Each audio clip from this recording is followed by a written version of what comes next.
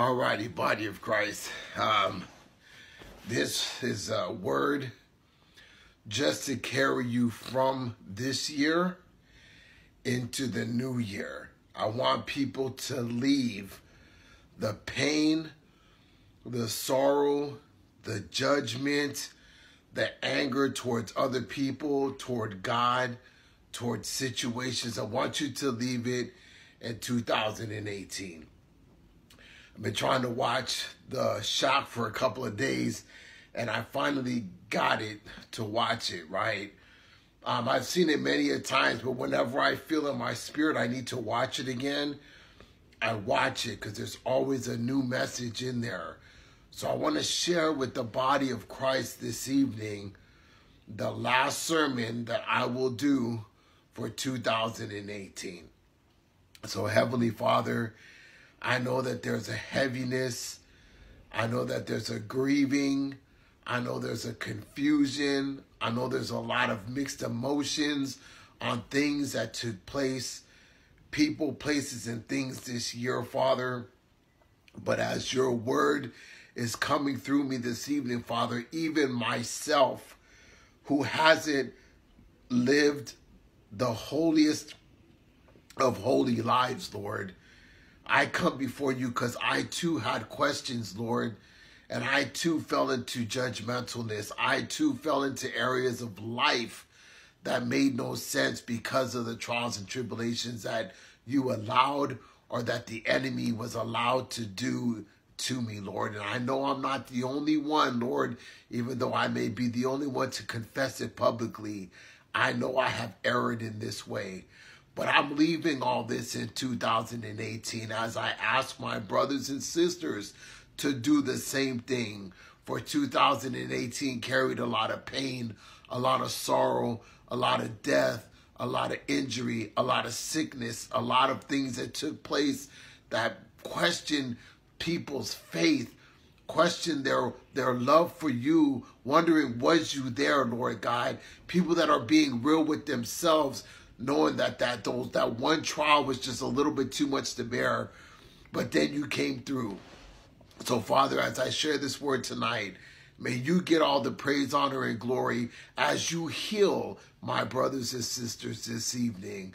And December 31st, 2018 at 9:03 p.m. In Jesus' name, amen.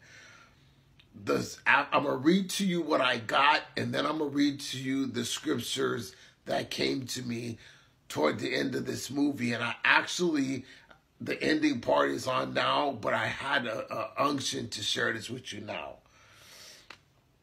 God's wrath was placed on Jesus for all mankind. A lot of us think that that God has this wrath or this anger or this disappointment in us when he took all of that and he placed it on Jesus Christ.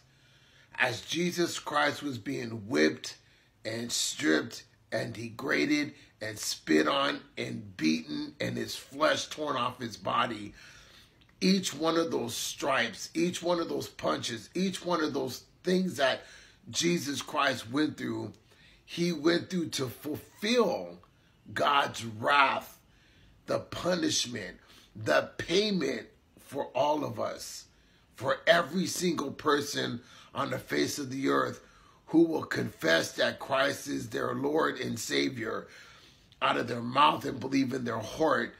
That's what he did. He's not out to hurt us. He's not out to punish us. His chastening is to bring us into correction, to guide us and to heal us. So when you think that God is after you, when you think God has forgotten you, when you think God is angry at you, he's not. He took all that and he placed it on Christ. You grieve his spirit when you do wrong. That's why the Bible says, grieve not the Holy Spirit. So you have to get that first into your head so you can understand that that price for sin was already paid.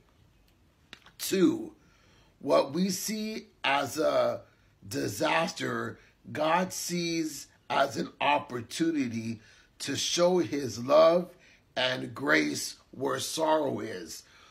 a lot of what we went through this year, God had a purpose for allowing it and even orchestrating some of it because of his plan and his purpose. We may not see it, we may not understand it, but there's things that God did in us and through us that only could be done through those situations that he either orchestrated or that he allowed. It strengthened you, it brought encouragement, it brought faith, it brought discouragement, it brought chaos, it brought confusion, it brought a whole lot of things. But all these things were mixed in a bowl to make you into the person you're supposed to become. Because that doubt, that despair, that sorrow, that lack of faith will be overrun by encouragement, by building of your faith, by forgiveness, and by trusting in the Lord. All these things took place to build you up into the holy temple that you are. Sin brings its own punishment, not God. When we sin, sin will fulfill its own punishment to us. Because the punishment that God gave us for sin, he placed on Jesus. When he placed it on Jesus, Jesus took all that upon himself. That's why he is the payment for us on that cross. The sin that we do, it brings torment, it builds grief, it brings a whole lot of things mentally, physically, spiritually, emotionally, and financially that happens to us. If we walk the way that God is telling us to walk, of course there will be obstacles that are coming, but sin has its own payment, brothers and sisters. In the book of James, it says one is led away when they are led by their own enticement. And then it talks about falling into sin and how the end of sin is death. So we have to understand that if we get enticed, and all of us get enticed, we need to stop acting like we're these really goody two-shoes Christians. We all have a weakness. We all have a flaw. We all have things that we need to work on, and ain't no one better than the next one. And that's going to lead up to the scriptures that I have to read. And hopefully this will sink in to help you relieve and to allow some people to grow once you hear these scriptures. And the last thing I wrote, what you see as a mess becomes a message of healing for someone else. The mess that you went through, the trial you went through, the sorrow you went through, the disappointment you went through, the death you went through. In Corinthians chapter 2, I believe, in 2 Corinthians, forgive me, I'm still getting over this cold. In 2 Corinthians, it talks about how we've endured these things to be encouragement to someone else because Christ was encouragement to us. He was healing to us. He was everything to us, and we tend to share that with people to encourage them. So the mess that we went through becomes a message in our testimony, which becomes healing, which becomes deliverance, which becomes hope for somebody else. Because a lot of people think like, I can't be like Pastor Ronnie, I can't be like Sister so-and-so, I can't be like Brother so-and-so because they're deeper into God. No, we're all fighting our own little wars within our flesh, within our minds, and within our hearts, which leads me to this. And as I was watching this movie, I always get a revelation of Jesus and God in different ways. That's why I watch it, because it makes me think about how holy I'm not being, how closer to God I could be, how I lack in areas because of myself, not because of God, Jesus, or the Holy Spirit. And so when I get this, it's like a revival that starts up in my heart. It's like a rejuvenation. It's like a revival that just takes off inside of me. But I want to read this to you. Excuse me. Judge not that you be not judged. For with what judgment you judge, you will be judged. And with the measure you use, it will be measured back to you. And why do you look at the speck in your brother's eye, but do not consider the plank in your own eye? Or how can you say to your brother, Let me remove the speck from your eye, and look, a plank is in your eye. Hypocrite, first remove the plank from your own eye, and then you will see closely to remove the speck from your brother's eye. That was Matthew chapter 7, 1 through 5. Every one of us is fighting a battle. Every one of us is going through a trial. Every one of us is going through a temptation. Where you may have been delivered, this other person's not been delivered. Where you may be growing stronger, this person may still be weak at. You don't know the battles that someone else is facing that may be throwing it off on you. That person that's talking down to you, that relationship that's falling apart, that marriage that's on the brink of divorce, that child that is not listening to the parent, that parent that's disrespecting their child. All these things are manifestations of what people have been through or what people are going through. And I fall a victim to this as well, because a lot of times I have to check myself and remember, especially when I'm in those jails and in those prisons, what that other person is dealing with, what that other trial that person is dealing with. What am I preaching on that's bringing up something in that person's life that they haven't been delivered from? What am I saying on these services that I do to you that you haven't been delivered from, that you haven't been healed from, that you're still going through? Wondering why this is happening, why this person is doing that, why these things are taking place in your life. What we have to understand is everybody has been through something or is going through something, and not everybody has overcome yet. That's why we're not to judge nobody. Even when you're bringing correction to someone, the Bible says in Galatians 6:1 to do it in love, lest you fall into temptation. We are all fighting something. Now, this year of 2018, I know I prayed for a lot of people that lost family members, that went through trials and tribulations, who went through so much, and their faith was shaken. I mean, shaken to the very core of their being.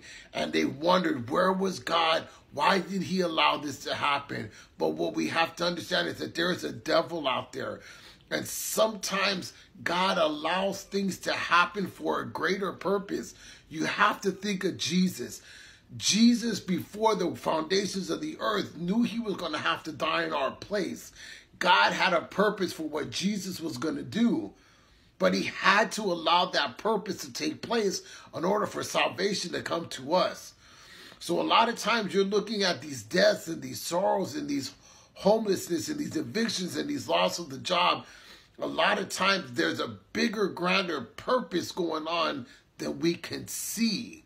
Even for the person that's going through something, if we show that person love when they're at their weakest, then we understand that we are doing the will of God. Even in that marriage, even if that marriage doesn't work, even if that relationship doesn't work, even if divorce comes, even if that kid leaves, even if the husband or the wife decides that they're done, God says in Romans 8:28, all things work together for the good of those who love the Lord and are called according to his plan and his purpose.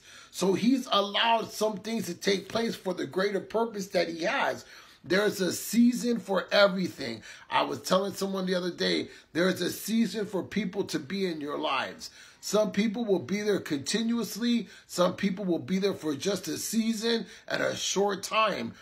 But whatever purpose that person, place, or thing is there, that God has allowed it to be there, is to fulfill a purpose. This year in 2018, there was a lot of things that took place that you may not ever get an understanding to, but you got to believe and trust that Romans 8:28 is real, and that Jeremiah 29:11 through 14, for God knows the plans that he has for you, plans to bring you peace and hope.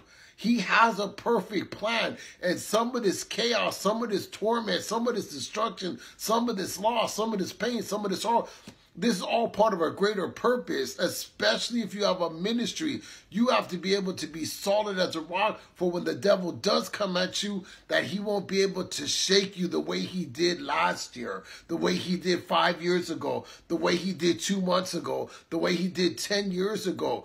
Our faith has to grow into a place when someone comes at us, we will be able to stand in that fight. The ministry that you're in, that you won't buckle when your church goes from 1,000 people to 100 people, or from 500 people to 5 people. When your wife and your kids are just tired and fed up because they don't see God working through the man of God the way that he said it, that man of God won't give up on God and do things the way the world wants it to be done to please his wife and his kids, or vice versa. We have to stay the course. We have to remember all things work together for the good of those who love the Lord. So remember one thing, the person that you're dealing with, they're fighting their own demons, their own battles, their own trials, their own tribulations. We're to give them grace as God gave us grace. I really want you to get that. Watching this movie, The Shock, really opens up my eyes, because we become judges to people. We become judges in our relationships. We become judges in our families. And instead of guiding people and leading people, we start to tell people what they need to do and how they need to do it, because that's the way we're doing it. That's not it. They got to do it the way God is telling them to do it. And we just have to make sure that what they're doing, what they're saying, how they're walking, how they're acting lines up, excuse me, with the will of God. We have to understand that there's a lot of Christians that I know that call themselves Christians and are anointed, but they live real worldly. They still do a lot of worldly things, and it's because that's what they choose to do. But if God is giving them the grace to do that, he may not be giving you the grace to do that. And that's biblical. God says, if your heart doesn't condemn you, then that's between you and God. You know, you have to understand something.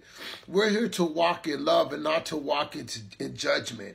Grace has a lot of different meanings, but grace is given to those who are weak.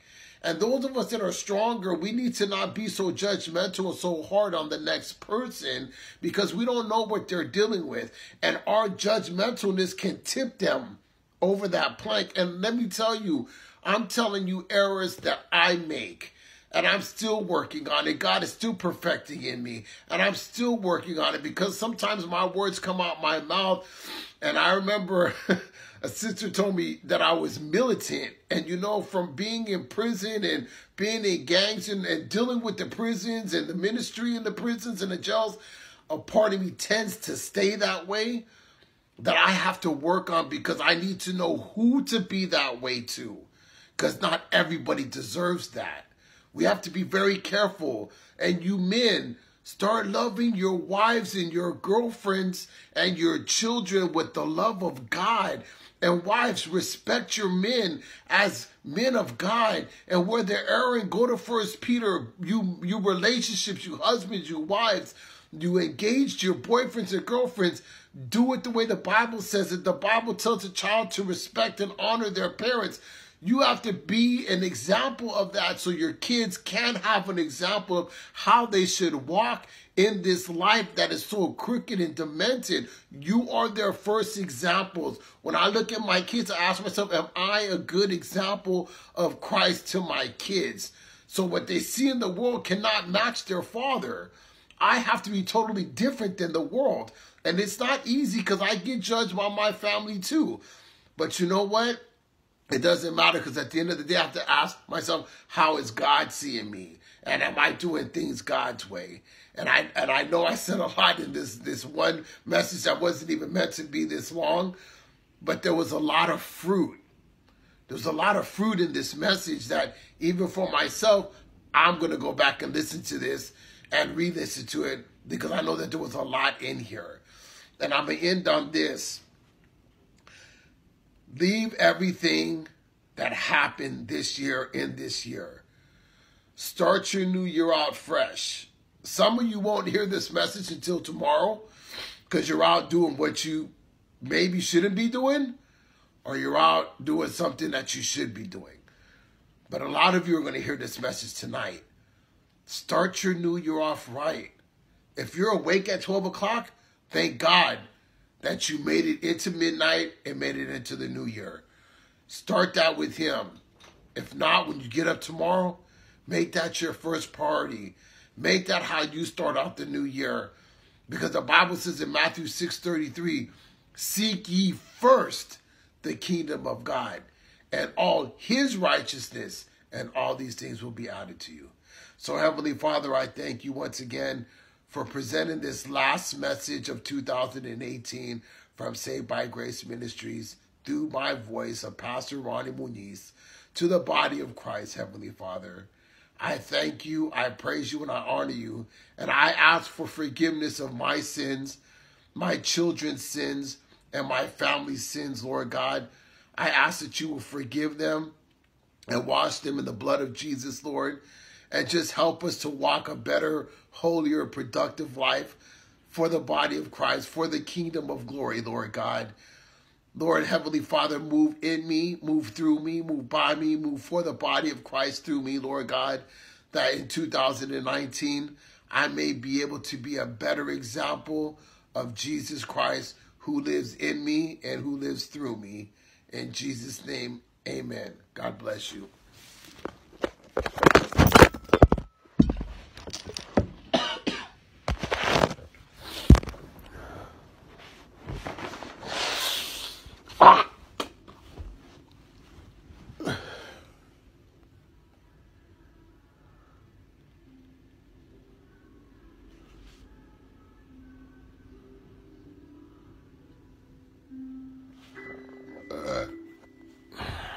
I'm sure there's some wonder if everything